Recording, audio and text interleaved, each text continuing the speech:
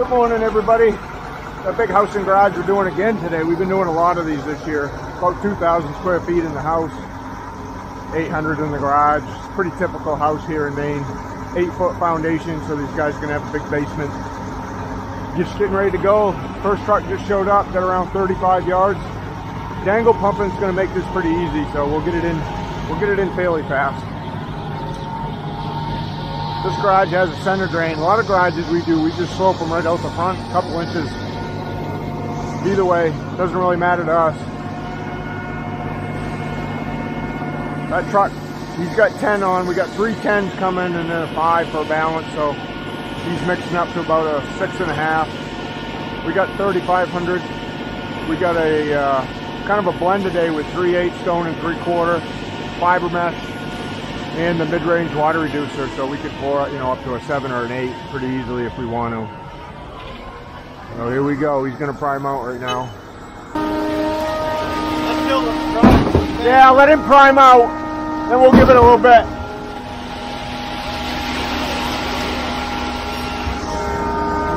Okay. Go ahead. At least about 10 or so. Yeah. They sit at this angle. Should be alright. Didn't want to go through there, did it, Scott? Well, she bucked up a couple of times, and having that tip hanging down helps a lot. Same thing, it's a lot of the water reducer, and then it hits that water I put in my tank, and it washes. I got a lot of water off.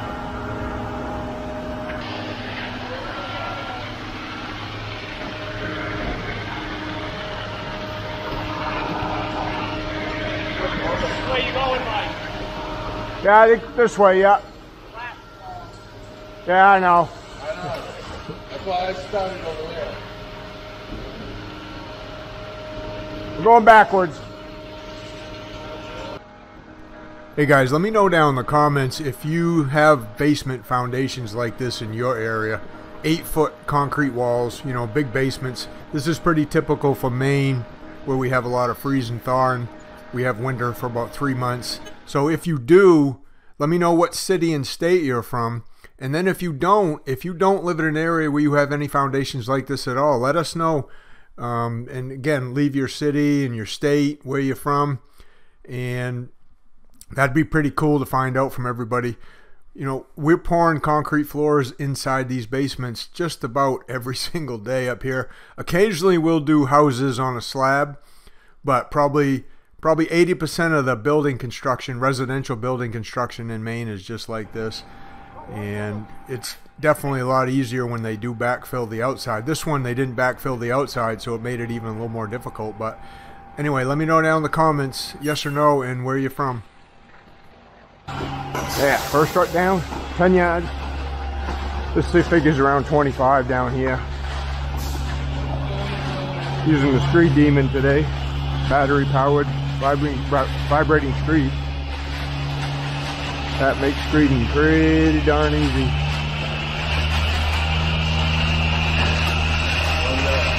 Also makes BULLFLOATing easy.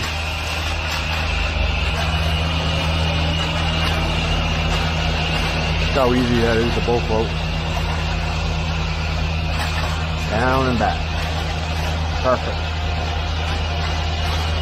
You can tell when it's perfectly flat like that there's no dips or humps in there. One little thing I like doing when I'm BULLFLOAting is when I pull it back, I like to overlap my line just about 1 inch or 2. That way I'm not running the BULLFLOAT in the exact same spot, and it makes that line a lot less deeper. Down, I'll push it to the right just a little bit, overlap that line.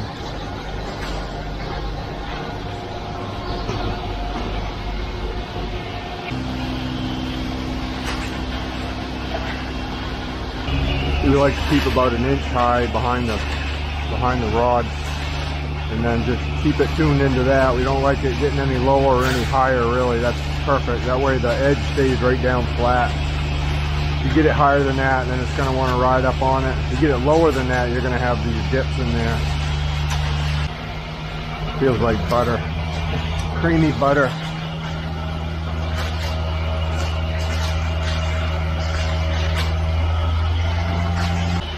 10 yards will do about 800 square feet at 4 inches thick. You figure the pump takes about a yard, so we got 9 yards down there. So, you know, we got about 720 square feet right there. And the floor done in about 15-20 minutes. So that's not too bad production. Just that's pretty good pace. See how them guys are keeping that right tuned in. Then all the screed guy has to do is just watch his ends. Consistent motion backwards. You don't want to stop and start. So that's key to making those floors nice and flat. I like staying with the BULLFLOAT when I go up against a wall. I do like staying 3 or 4 inches away from the wall when I pull that back, because that when you pull it back and tip it, it leaves a little divot there. If it's right up against the wall, then you got to fill that by hand when you come down to finish. But if you leave it out a little bit, then the power trowel will fill it. Just makes finishing a lot easier if that edge gets hard in the sun. Try not to leave a divot, but there's always a tiny one. See that right there? There's barely a divot there, but there is a little one. So that's out far enough now where when they run the trowel up against the wall, the trowel will fill that right in. One of the keys to not getting that, you know, when they're dumping that out like that and tuning it in, is not getting it too high or too low, is me coming right behind them shooting our pad so they know what they're going by. That means they're going to give it a little drink. 10 gallons.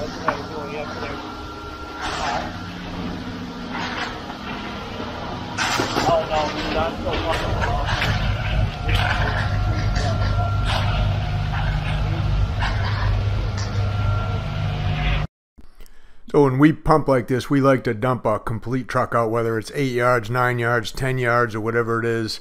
We like to dump it right out, and that gives us plenty of concrete to work with as far as screeding and BULLFLOATing, because we can get it down pretty fast. And one of the keys is me doing these pads right as they're dumping it out, so we know that we're not too high, not too low. That just helps move things along a little bit faster, and that's just how we like to do it. Then once we have the truck dumped out and the pads all set to grade using the laser level, then the guys will just screed our wet pads in the concrete like this. And that gives us something in the middle of the floor to go by when we use the ScreeDemon and get it vibrated, screeded. So it's a quick way of doing it as far as we're concerned. We don't typically drive pins in and put nails through the pins for our pads because, number one, we need quite a few of them, and if somebody kicks one and knocks it off, then we got to go get the laser and set it up to reset the pin. And we never know like exactly where we want these pads, so it's just easier to wet set them with a laser the way we do it. And then, as you can see, once we get them all set, it takes really not hardly any time at all to use the vibrating screed and get everything down and flat. So, a truck takes, like I said in the first one, about 15 minutes per truck to get everything done like this with 3 or 4 guys. And that's pretty quick as far as we're concerned. That's the pace we like to work at. Give me enough to get a pad right there, Scott, and I can get rid of that laser.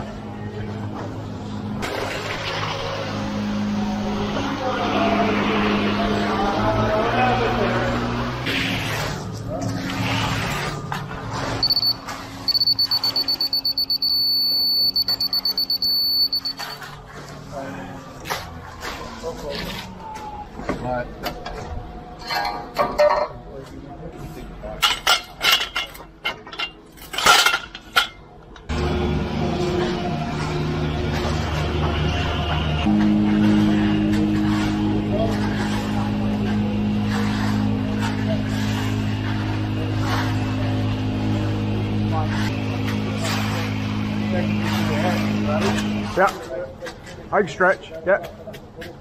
You got enough to turn? I think so. Eric said he wanted to finish that bay out.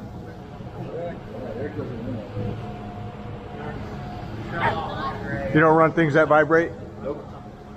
I avoid them. Eric didn't get his edge magged over there. Jeez. Hey, you had 2 jobs. Yeah, and I'm doing one of them. Mag and BULLFLOAT. I threw it into the grass. That's why you got a mag. Huh?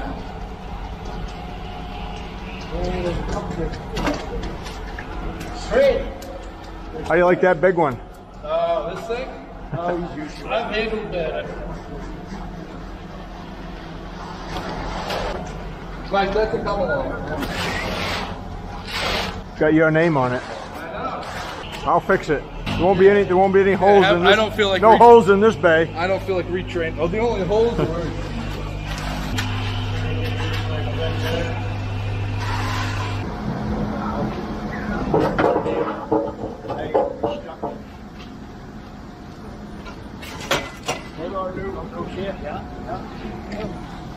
Yeah.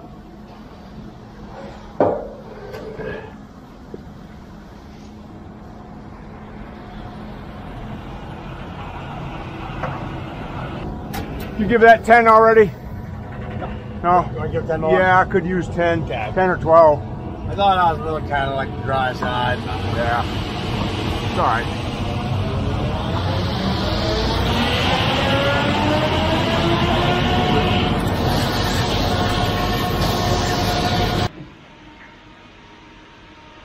All right, so Darren's finishing up in that bulkhead there in the basement. Luke and I are going to start dumping out the garage. And remember, we got 3,500 PSI, so we got pretty strong concrete here.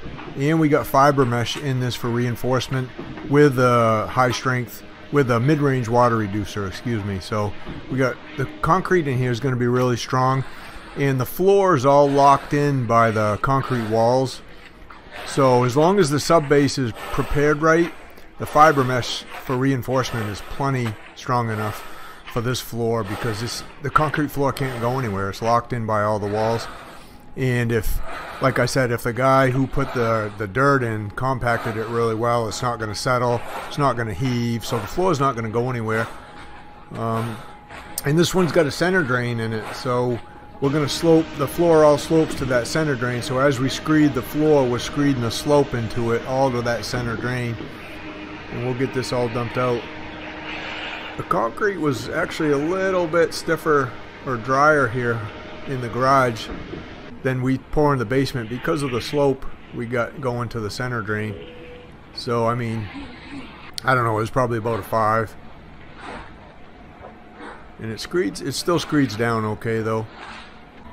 We call, you know, the way we screed, we call it kick screeding. So we kind of just, 2 guys will grab onto a 14-foot screed like this, and we'll kind of kick our footprints in as we're moving backwards, so we don't have to stop. We'll just keep screeding down. We call this a bay, you know, a 14-foot section by whatever that is, 14 feet.